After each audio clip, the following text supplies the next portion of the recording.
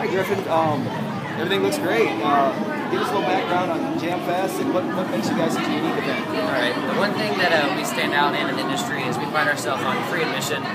We believe that all the athletes can have the biggest fan section, so the more the merrier, come one, come all.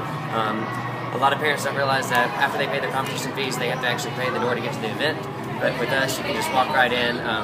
We get a lot of credit for that. We get a lot of props. Everyone enjoys that. So we like to have a packed house all day long. With the 150 teams here, we have a lot of parents and spectators here cheering on their kids.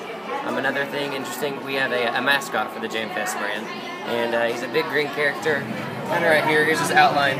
But he shows up at award ceremonies. The kids love him. He walks around, makes some appearances, signs some autographs. So he's our local celebrity around here. We like to have fun and excitement. That's what we base all our events on. All the kids have a great time. This is a one-day event, yes. Right? I mean, go into that a little bit. This is a national event. Yeah. Jam Fest has a different event series, and today actually kicks off our Jam Bash National Series. That's a one-day nationals. It's a little cheaper than a two-day nationals, but more expensive than just a one-day regional. So we have a lot of teams here, like I said, 150 teams. They take home medals, trophies, banners, national championship T-shirts, grand champion banners, a spirit award, a sportsmanship award.